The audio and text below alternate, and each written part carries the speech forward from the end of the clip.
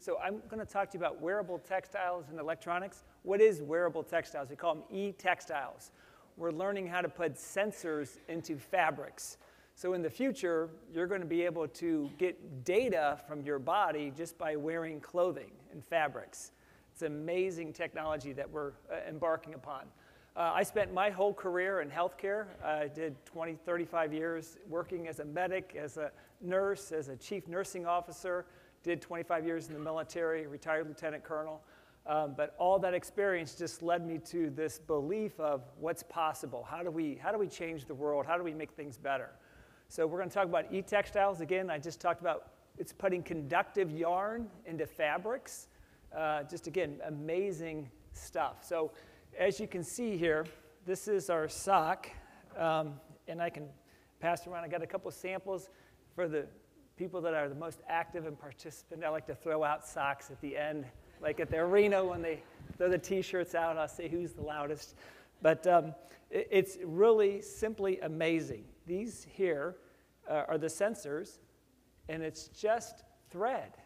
It is just thread. So when that sock is made off the machine and the sock pops off the machine, it's embedded into the sock. So we have this. These are conductive yarn. And then we apply the electronics to connect it to a tablet, a phone, a Bluetooth connection. But think of this as like a force plate. We can measure resistance with that, just the conductive yarn. So one of the ways I came up with this idea is I always talk to people about what's possible. So when I think of this audience here, when I was at the hospital, I would always show this video to the nurses, the new nurses that would come to the hospital. And I would always show this video because I didn't want them to get stymied into the same old, same old. This is how we always do it. And change is very difficult for people, especially in healthcare. I could give you an hour lecture on nursing humor in the hospitals about resistance to change. People are very resistant to change. But this video here, I thought applied to everybody in this room and what you do when you do your teaching. And I used this for what I did at the hospital, and it kind of led me to this idea with the smart socks. So we'll hit play. This class is social studies. That is you and the world. Yes, there is a world out there, and even if you decide you don't want to meet it, it's still going to hit you right in the face. Believe me.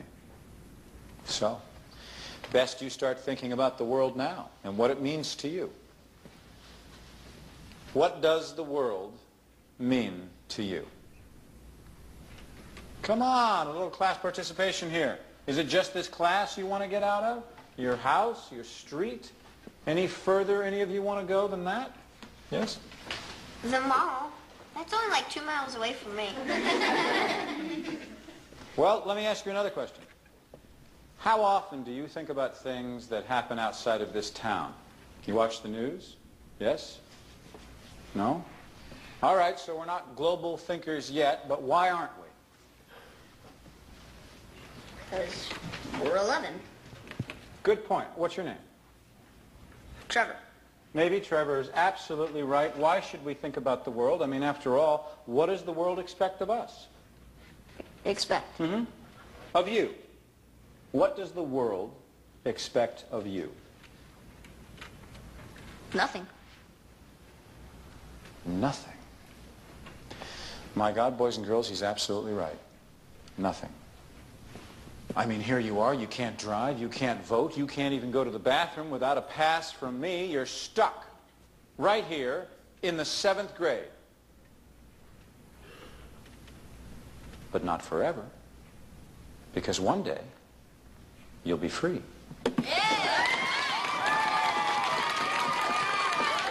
But what if on that day you're free, you haven't prepared, you're not ready, and then you look around you and you don't like what the world is? What if the world is just a big disappointment? We're screwed. Unless you take the things that you don't like about this world and you flip them upside down, and you can start that today. This is your assignment. extra credit. It goes on all year long. Now, wait a minute. What's wrong with this? What's the matter? Yes? It's like so So what? There must be a word to finish that sentence. Someone help her? weird. Crazy. Weird. Crazy. Hard. Bummer. Bummer. Hard. How about possible? It's possible. The realm of possibility exists where? In each of you. Here. So I love showing that video because that's what I would always tell people. The realm of possibility exists here. Don't be limited to your thinking. And where I use that, and again, I would show this at every orientation for our nurses, and I would just try to give them a nice motivational talk about what to expect at our hospital. But that led me to, I was in a meeting with GE Healthcare. We were a brand new hospital, maybe 3 years old. So we had brand new equipment, all the stuff we needed, and I'm meeting with this GE rep, and he's trying to sell me an updated heart monitor. And I was in the C-suite at the time, and I'm like, I don't need more heart monitors. I got brand new heart monitors. We haven't even opened up 2 of our nursing units yet. That's how new we were. We were building. And I sat there and I scratched my head and I go, doesn't GE Healthcare work on new things? I go, what do you, I go, we're a brand new hospital. We love innovation. I said, tell me some things you're working on that you haven't put in the commercialization yet. We'll be your beta site. We'll be your sandbox. He had nothing. And I'm like, what if can't you guys have like a pair of socks, like you give all these socks and just make it a smart sock and hook it up to the heart monitor and get the biometrics off of it and stuff? He's like, well, we don't have anything like that. And so I left that meeting, and here I was just brainstorming ideas with this GE rep, and I said, a smart sock, I'm gonna do that. So then I met with some folks, some engineering folks, raised a little money, and we built a prototype, and we did some research on how we can improve that sock and use conductive yarn to make that sock come alive. My thought was every patient that comes to a hospital gets a pair of those socks, those anti-skid socks. Do you know why? Because of the tile floors, and we're worried about infection, so we got to make sure we bleach the floors, clean the floors, so they're slippery. So that's why you get those anti-skid socks every time you come to the hospital. And I'm thinking, if nurses are already putting a pair of socks on every patient, why not make it a smart sock? I'm not asking them to do something new. That's already part of their workflow. So why not start using smart socks instead of a dumb sock? And so that's what you did. And this is our first prototype here. We just put some money together, and we just said, can we do this? And you can just see it's just an on-off switch. So when you hit the ground, it's talking to the phone, and we said, we can do this. And so then we went and raised some money, and off we went. So what I like about this is that this sock is alive. When you see these sensors, everything you do on this foot, when you walk around on the sock, it can do readings. So we're starting with fall prevention, on-off, patients up out of bed, but there's so much more which I'm going to get into, which I'm going to share with you some of the stuff that we're working on that I haven't shared with anybody in a general audience yet. So you're going to get some new stuff. But this is a quick video on how it works.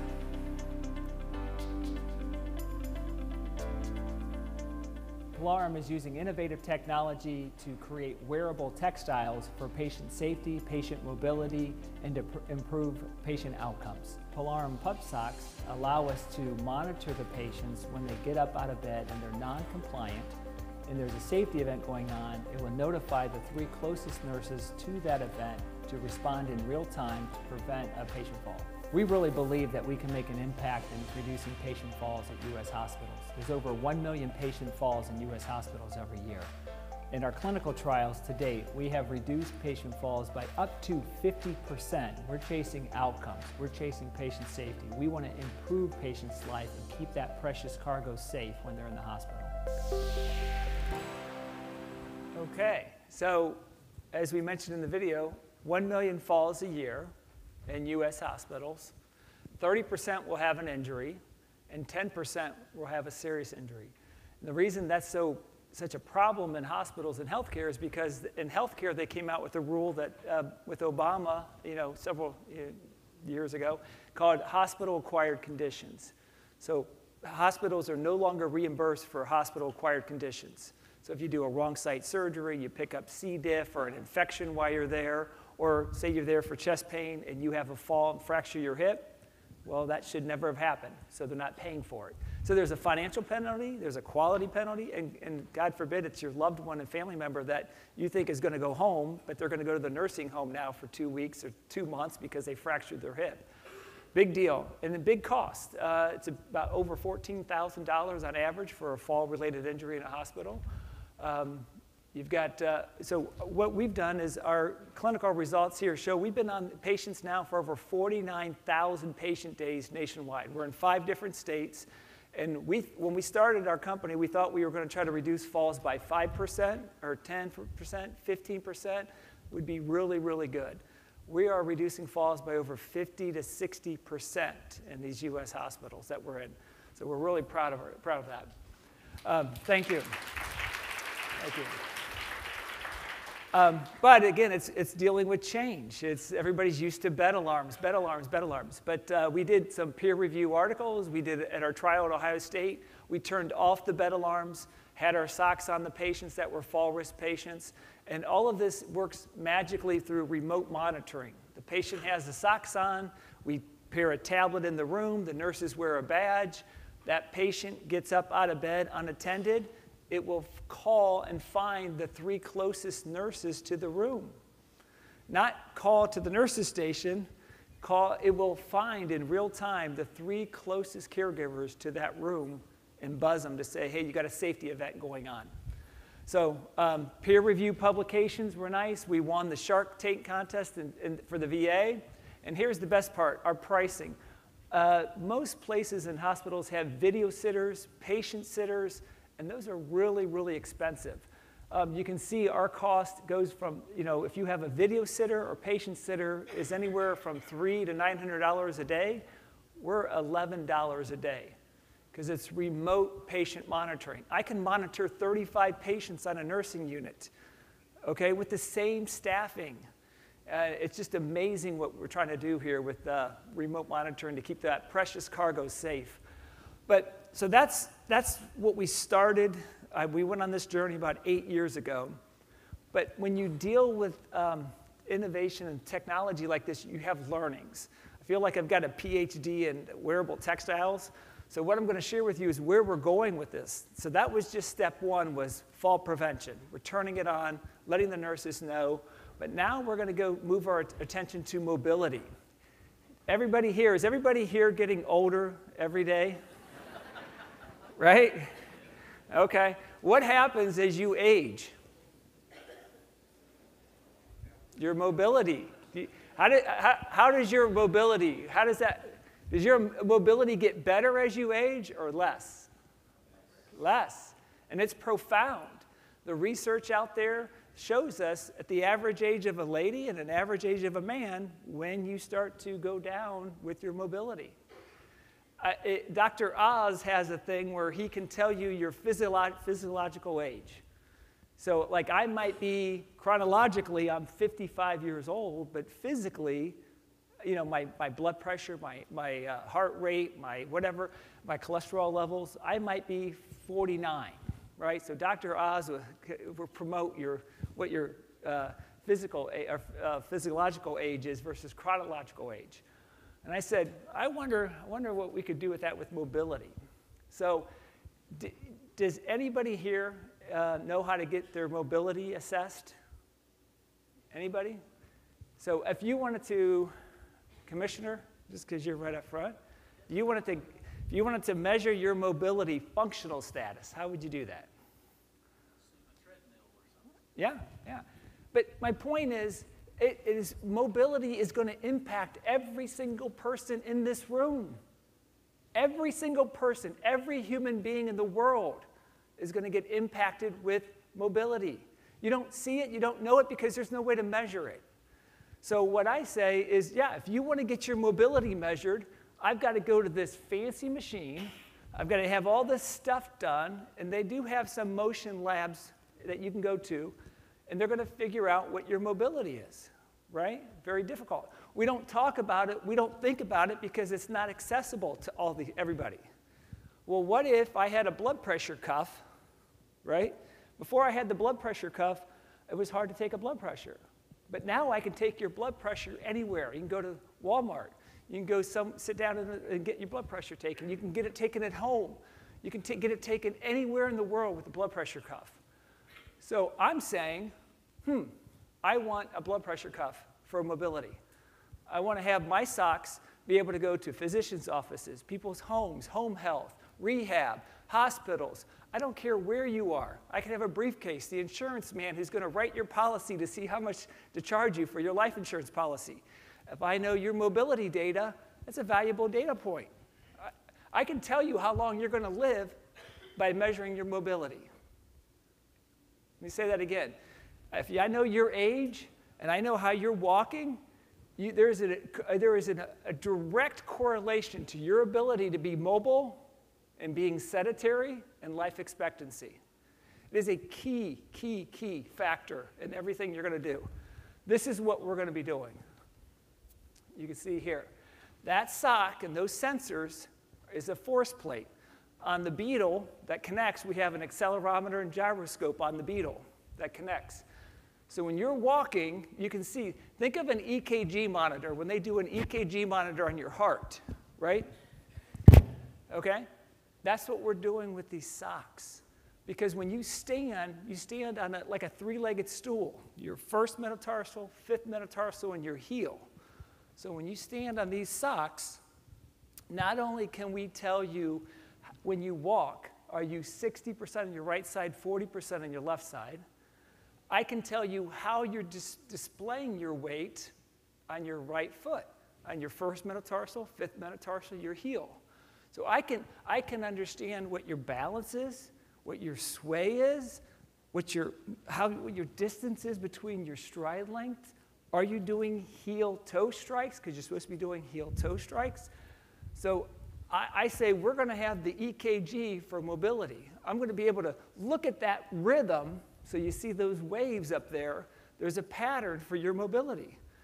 I think in the future we're going to be able to say, oh, that foot pattern is dementia. That foot pattern, this EKG is Alzheimer's. Your brain impacts all that. So it's going to impact your mobility. So we are going places with mobility. This is what I think the future holds for us with mobility.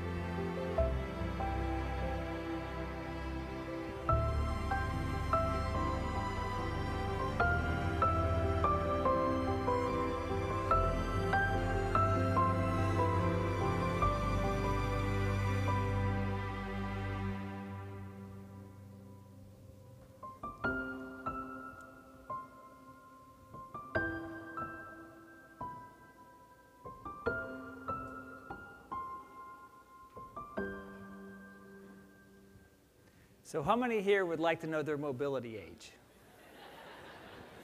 Okay. So, all right, where's Addie? Okay, next year, this conference, I'll try to get a booth set up, and we'll, but I tell people all the time, I'm like, you know, those mobile vans that pull up and do screenings and stuff at places and stuff. I said, if I pull a van up and tell people, hey, come in here, you want to see what your mobility age is, it's amazing. We don't talk about it because it's just not readily available data to actually put into use. Not only are we going to be able to tell you what your mobility age is, we're going to be able to tell you, here are the 3 things that you need to do to fix your mobility. Because if you're walking around like an 80-year-old and you're 65, that might, from a wellness standpoint, it might just motivate you to go walk the dog every day. All I can tell you is as your mobility decreases, your life it impacts directly to your life expectancy. Don't be sedentary. Get out and move. We want to help you move. We want to help you get to know what your mobility age is. So that's our goal, is to come up with what's going on with mobility. How do we help you improve it?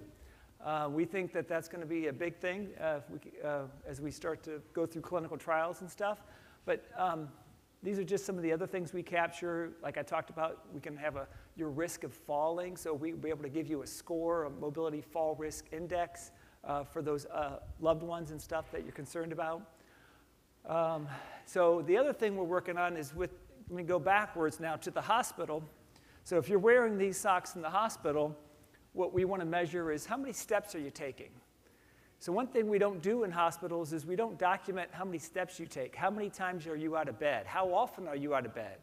We don't do that. We should, because we don't want you laying in bed all day. So we're going to be able to automatically, with these socks on, throw it into the EMR, the electronic medical record, and tell people when the doctors and nurses come in to take care of you, how many steps have you taken since you've been here? You know, also chair mode, when they get into the chair, how long they've been in the chair. But just these are things that we're not doing in hospitals. We're not measuring number of steps, number of hours in the chair. Yes, we do it when physical therapy comes by and documents what they did for 10 minutes, but the other 23 hours, we don't document it. So these are the kind of things that I believe that can make a difference and that are innovative, that let technology help us with all that versus putting it on nurses, depending on nurses to document. So this is one little thing I think is really cute here that we've turned on. So this sock can improve safety in a hospital just by having the sock on. See what happens here when these guys get up. Watch what happens behind them.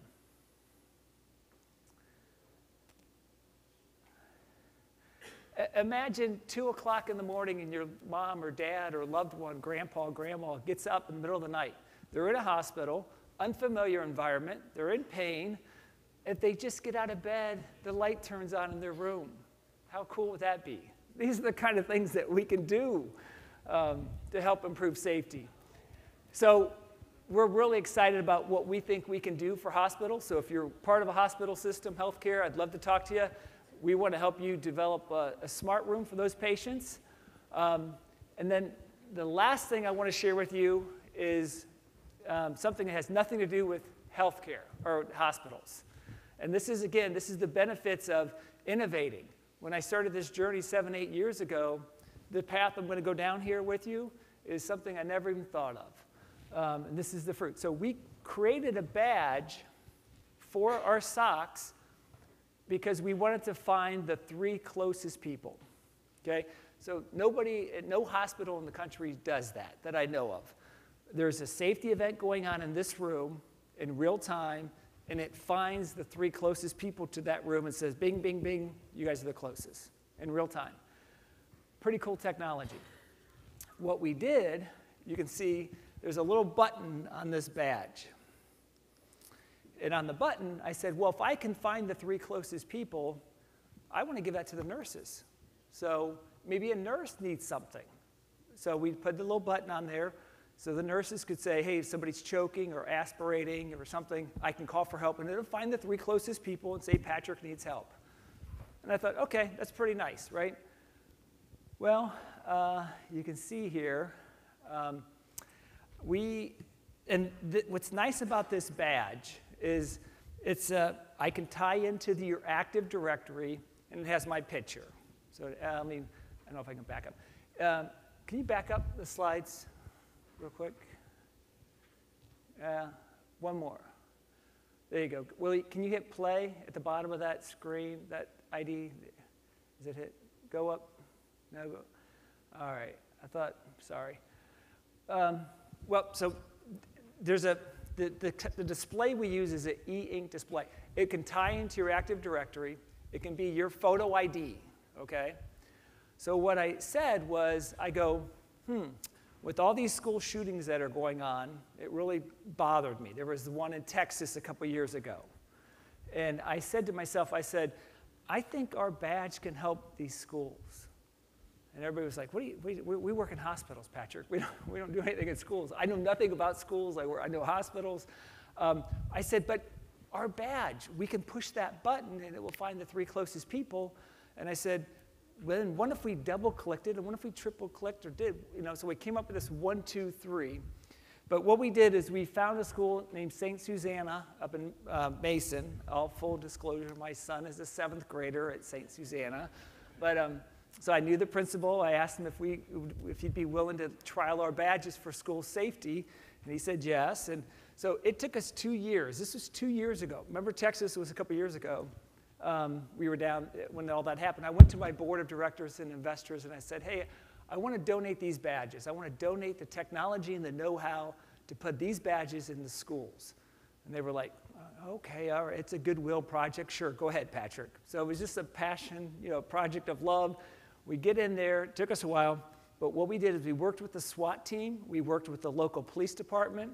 And so what we did is we had to do a lot of development and coding on our end, but we made it work. And so what we have at the schools is they have these badges. They come to work. They have the badges. We set up a command center. So the principal knows exactly where everybody is at any time, right? Just there's a big electronic board. But when they push the button, so if a teacher, let's say there's a fight or a student's choking or something's happening, and I just am a teacher and I'm uncomfortable and I need assistance, they just push the button one time, and guess what it does? Finds the 3 closest teachers. They don't have to call somebody. They don't have to wait for a response.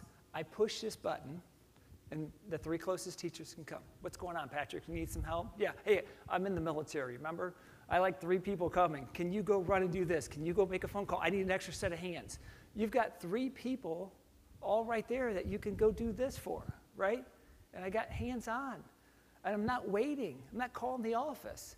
So think of those big schools and campuses. And we want to keep teachers safe too, right? I mean, the teacher's safe. Push the button.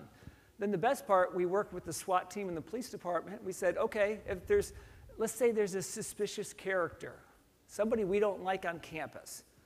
We can double-click the badge, double-click it, and within a second or 2, it will notify 100 teachers. In 1 second, 100 teachers are notified. Go to lockdown procedures, suspicious character located in the gymnasium. So the badge, this screen will change. Screens light up and beep, okay? So the screen changes and talks to you. So it'll tell you what's going on. This is saying assistant requested. But then the next one is suspicious character. So it's a suspicious character, 4th floor gymnasium, wherever. But the beauty is all 100 people, teachers around the campus, have been notified in 1 second to go down to lockdown procedures, and they know where the threat is. It's not some light blinking, okay? It's not something on your phone, right? And God forbid if you don't have your phone with you, everybody has their badge, boom. So that's suspicious character. So then administration can go check it out, see what's going on, but in the meantime, everybody's in a lockdown procedure. The third option was, okay, I see something I don't like that I think is an active threat. They hold it down for 3 seconds. It will not only go to lockdown procedures for all 100 teachers, but it will also call 911 automatically. And what the police love about it is that it will tell the police exactly where the threat is. So think of that situation. How many phone calls do you think go into 911? And they're trying to triage where it's at. But what we're doing is we are commissioning 100 teachers to be safety ambassadors for the school. If a teacher, the resource officer is great, but he's one person, and he's here, and there's all this other campus to watch. So all these teachers can now be empowered to click the buttons for suspicious character. Okay, I'd rather be suspicious and be safe if it's nothing, just a guy with a backpack that we didn't like, right? Or the third option is to call the police, lock everybody down, tell them where to go. But one of the best parts I like too is that at the command center, once, let's say the police arrive and we're getting the situation under hand, the west side, we know the threat is on the west side, and we have secured the east side. I can send a message to all the badges and say, anybody on the east side is clear to leave out of this door. You know, get people out of that building, right? So I can communicate during the situation with the teachers what's going on. So I wanted to share that with you that, again, it came from just starting these socks and then thinking about playing with the technology to develop the mobility, which then led to the school safety badges. But it starts with just an idea about what's possible. So with that, I think we're done. I was going to hit end. I'll give you my information if you need it. Thank you.